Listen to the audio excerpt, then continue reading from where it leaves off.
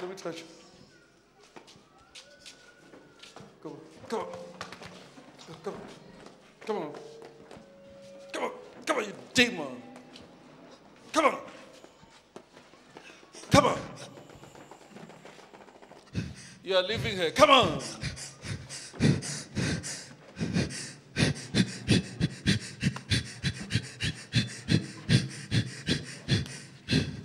Come on.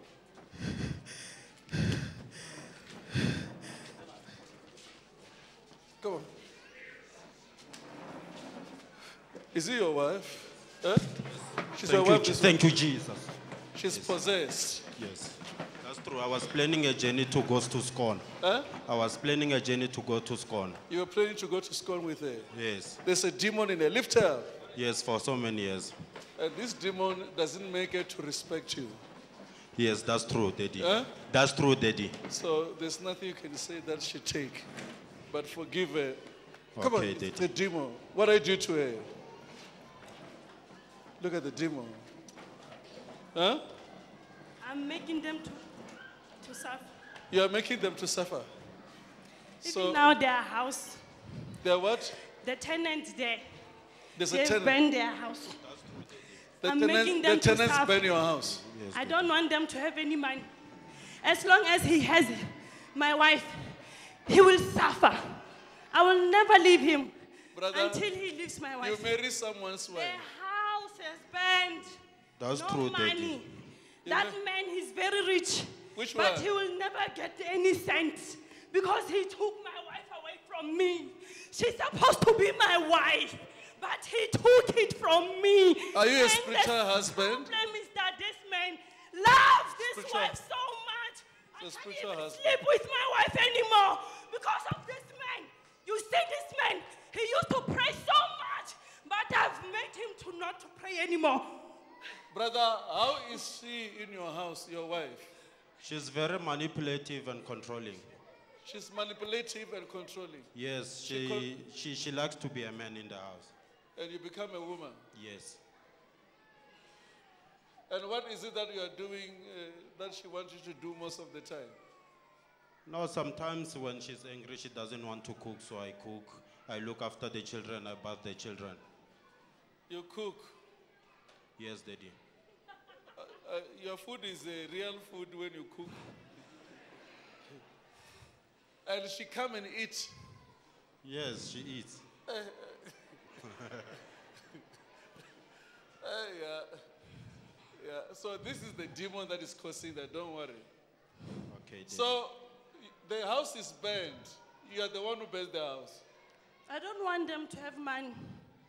You don't want them to have money. Even when I've caused, he used to work at the mine.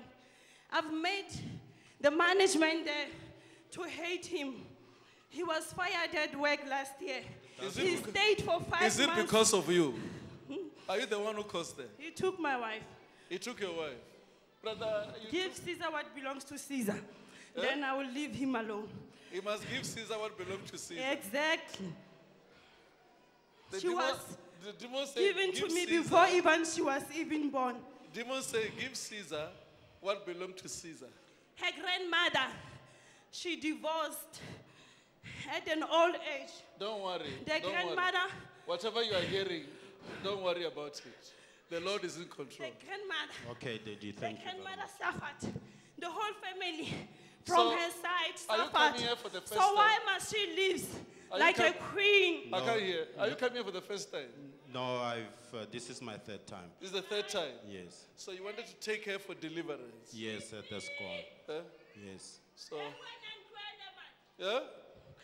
Let this, I don't know Give me what to your call hand. them to leave me, so that I can be able to talk to you I'm freely. shaking hands with you. Let them leave me. Deliver your wife. Eh? Deliver your wife. Leave I me. command you in the mighty name of Jesus. Come out! You are back on the floor. You are back on the floor. Come out of here. You are back on the floor.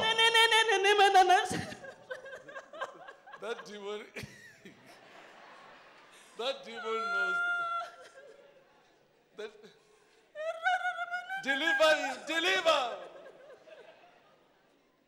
Deliver. Put your hand there on the Come out in the mighty name of Jesus. Say, you are free. Say it. You are free in Jesus' name. Leave her. Leave her. The demon will come out.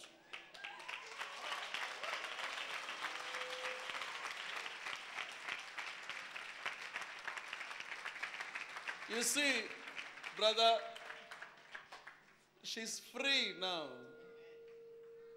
She must cook for you. Thank you, Jesus. Take your wife, rise up there. Rise up.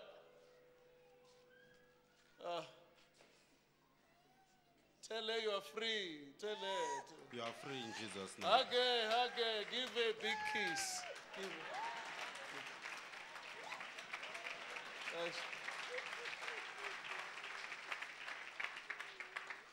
Sister, look here.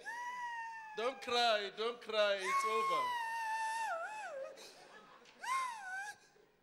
She's surprised people are looking at her. And then also you must know that it's not her, it's a what? It's a demon. Remember that demons make you a wicked. It make you ungodly. And this man loves his wife. He is tired. His spirit is tired. Sometimes you look around, you find, somebody is controlled by demon, and you are also not controlled, but you are doing what the person is doing. When the person clap, you want to clap. If a person, sister, how do you feel? I'm fine. Don't cry. God loves you. Listen to this. Listen to this. Remember, this is a generational curse. What happened to her happened to her grandmom, happened to her mom. Now, she's married now. And then I want to tell you, you're going to enjoy marriage, but you must never, listen, my sister, you must never allow your husband to cook for you. Yes. Huh? Yes. Yeah, even when you feel lazy, know that there's a demon. There are some things that you people can be aware if it's a demon or not. When you're feeling like, no, I don't want to cook today, stand up, fight it. Go and cook because it's not you. You find that sometimes it comes like a thought. I'm sure you understand that. And you say, no, today, let's go and the moment you just hear, let's go and eat outside, say, no, I will wait for my husband to do that. I'm not going to eat outside. I want to cook. And you tell your husband, I want to cook for you.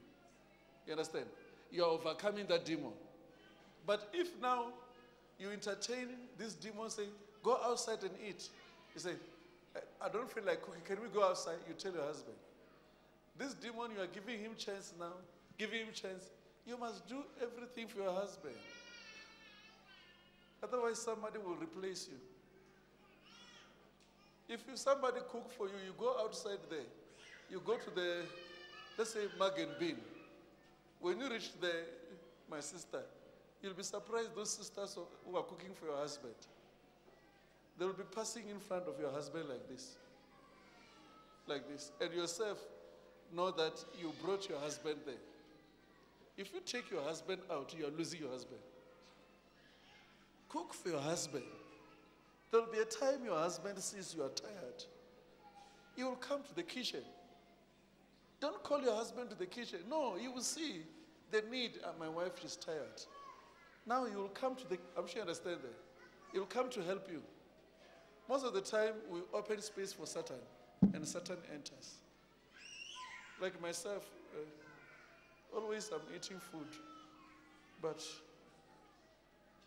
I can't cook. I'm sure you understand that. Tell somebody that says, you must cook for your husband.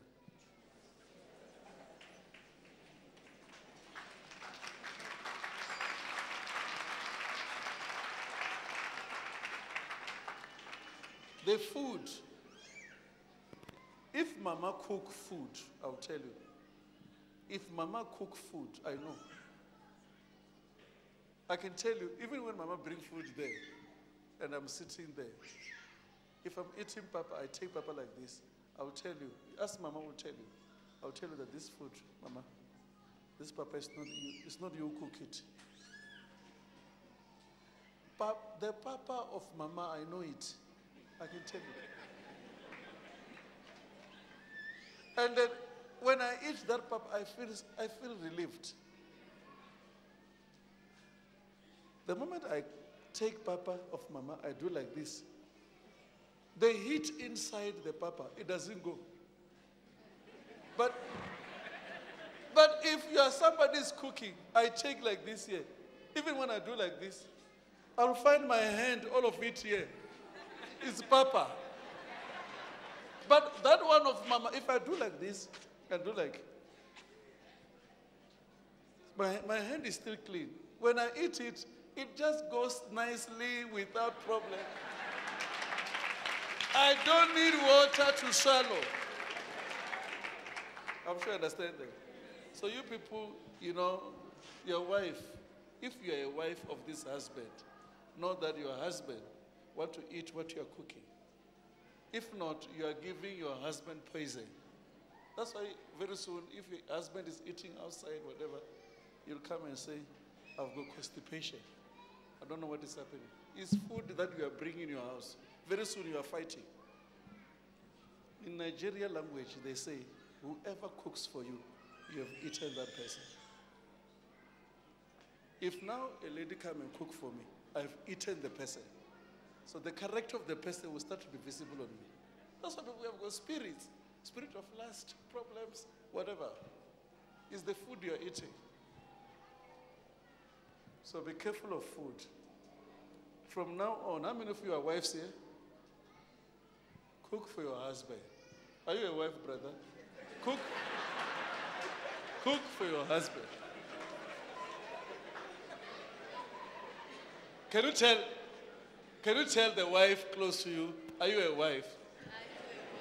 Cook for your husband.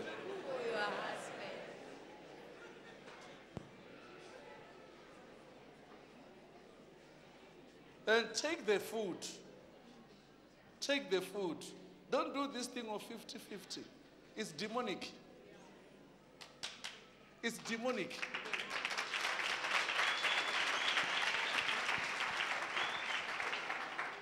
Take the food and bring it to your husband. And put it there, like this. Bring water like this. Your husband wash your hands, like that. Don't say water is there. Food is there. Water is there. You are possessed. The spiritual husband will possess you. You become a man. What you need to do, take water, bring it to your husband. You will enjoy it. You will feel you're a wife. You will feel small. Even when your husband can't carry you, but you will feel he carry you. I'm sure you understand that. Because I'm looking at you, some of you, you don't understand what is marriage. I just said that I must tell some people. Marriage is your husband, you play your part, she play her part.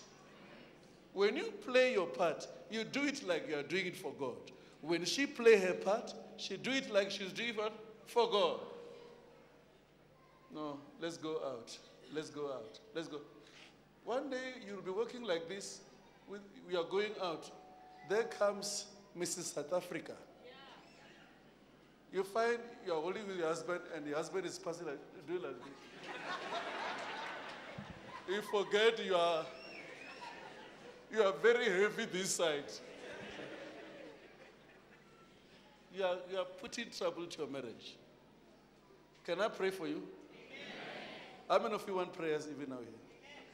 Let me come, you. Come. You need a deliverance. Come on. Come on. Come on. You need deliverance. Where is your husband? Come. You hear the message I'm speaking? Yes. Eh? It's your message. Yes. You need deliverance. Thank you, humble Jesus. yourself. Thank you, Jesus. You know what I'm talking about? Yes. You need to humble 100%. yourself. Eh? It's 100% truth. It's 100% true. Yeah. What I'm telling Every day, KFC, wherever. you are tired. Day. Jesus. You are even tired. I'm tired. Even I don't want anybody even to come in and say we want to talk Everywhere, about this. KFC, chicken liquor, whatever. I mean, high blood, sugar, diabetes, everywhere. Even our kids are there, they can talk about this. Let me call them. Abetandra, Ayabonga, come here. They are also tired. Every day. Respect your husband.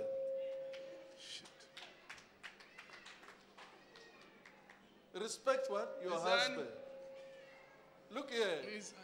By doing that, you are killing your husband and you are killing yourself. And you're not teaching your children. Look at this. How old are you? 9. 9. Just listen. So where do you go and eat? Talk. Theater. Don't know. You are going to shops? Yes. Which one you remember?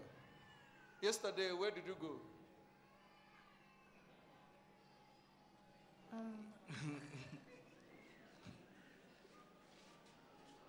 The money you are spending it there. If you buy food, you bring it here, you cook. You are able to save. You are able to do 1, 2, 3. Be a wife. That's why I say you need deliverance. Because, okay, look here. Let's take the money of this man is finished. What are you going to do? Because now your relationship now is basing on where you can go and eat. You are bringing a crack to your marriage. You're an example of what I'm talking about.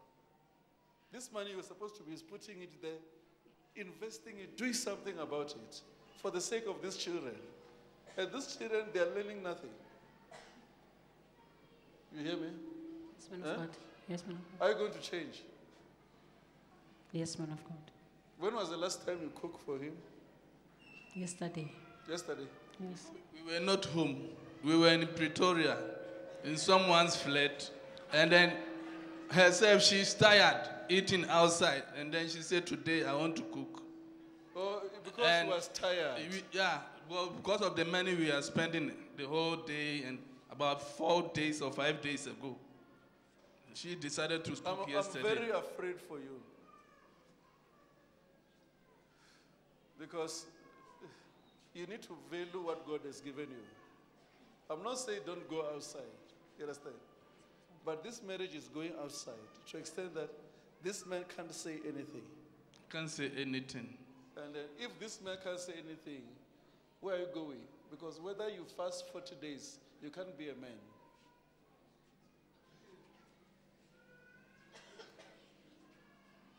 I'm sure you hear what I'm trying to say. Yes, man of God. God loves you. I'm saying this because of the love of God for you. Many things you are crying for, God gave you. If you play with it, you will lose it and you will never get it the rest of your life.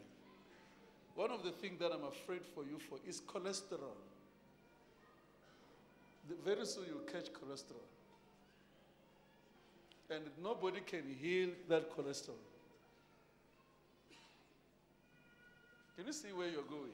You get out of the way, you expose your marriage. Satan enters, it gives you disease.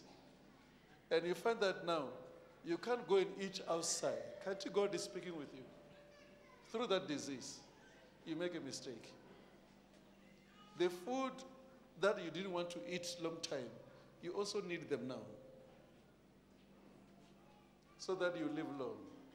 You are free.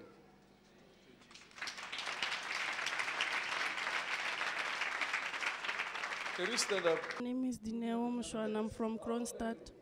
Can you also introduce yourself to us? My name is Brian Moshwana. We are coming from Kronstadt. Can you tell us the prophecy you received and the confirmation? The prophet told me that my wife, she's possessed with generational spirits, and I confirm it to be true for my life. What was happening with you? I used to be angry for no reason, almost angry at all times at my husband. Sometimes I'll even shout at kids in the house. I'll be angry, sometimes I'll cry, I'll feel like unwanted, like nobody cares about me. I'll even shout at him like he doesn't care about me. Yeah, most of the time I'm sad, I'm angry. Yes. And were there things that you were supposed to do but you would make him to do? Yes, when I'm angry, I don't do nothing in the house. He will even take the kids just to leave to give me some space. If I wake up, sometimes I'll just wake up angry for no reason. Then when he sees that I'm angry, he will take the kids and they will go out maybe for 2, 3, 4 hours just to give me that some time alone. Then when they come back, sometimes I'll be fine. Sometimes they will come back and find me the same. Yeah. And how was this affecting you? It has affected me because I'm not happy. I spend most of my time being angry, being sad, and I'm not working. So I was thinking maybe sometimes I will think that I will see him as an enemy, like he doesn't love me, doesn't care for me because I'm staying at home. Yeah. And were you aware that maybe there were spirits behind you that were making you to be the way you were? At first I didn't know, but there was this church that I went to where I started manifesting, but I didn't know that I was manifesting. I just saw myself shaking, didn't understand what was going on, what was happening with my life, because after that nobody came to me and explained to me what was going on. Then I kept on going to churches around this South Africa. I've gone to so many churches. Then as time goes by, that's when I understood that, oh, they said there's a spirit in me. As time goes on, then I saw myself speaking, the spirit in me manifesting. So then I realized that there's a problem, there is something wrong with me. Even when I look back at the generation that I'm coming from, the life of my mother, the way she lived her life, then that's when I realized that there is a problem with me. And I was always telling my husband that I need deliverance. But every time when I told him that I need deliverance, he would take me to church. He's a very supportive husband and understanding. Yeah, if I tell him that let's go to this church, I've heard there's a pastor there, he will take me there and I will manifest. But when I get at home, nothing's changed. And Papa, how was the behavior of your wife affecting you? The behavior was very, actually, so sad because of she was a man in the house, not wanting to hear anything, always angry, and most of the time if she's angry, she doesn't want to hear even a word. She's always wanting to block me, not to wanting to hear anything what I'm saying to her. She doesn't cook. She's always crying. She can cry for the whole week, sitting in the room crying, or maybe the whole night not sleeping, even talking to herself or waking me up and then she's telling me that she's got this problem and I cannot solve it. That's why I was telling the prophet that I was planning to take her to SCOAN. So it's very true. What the prophecy that the man of God gave me is very true. And the behavior of my wife, it was so severe that sometimes I couldn't bear it. But as a man, I couldn't cry in front of her. I was just holding on and believing in God that God will make a way for us. And how did you feel when you saw your wife today receiving her deliverance? No, I was very happy. When actually I was under pressure and tension, because man of God, when he passed, I thought maybe he's not gonna come, but I was busy meditating inside my heart. And then when he called me and I saw my wife manifesting, I knew that it is done. Amen. And how are you feeling after your deliverance? Now I feel fine, I feel light. Before man of God came, there was this pain here. There's a moving object in here. As he was delivering other people, the pain, I felt it more. But now, after my deliverance, I've touched myself here. I can't hear that pain anymore. Yeah. Any words of encouragement to the viewers? Okay, what I can say to the viewers is that don't lose hope. I know that sometimes it can be so hard that you'll even ask yourself if God can hear you, or maybe sometimes I felt like maybe God doesn't see me crying. But I want to tell the viewers that there's still hope, even if you have those challenges. Just hold on to God, keep praying and keep trusting in God.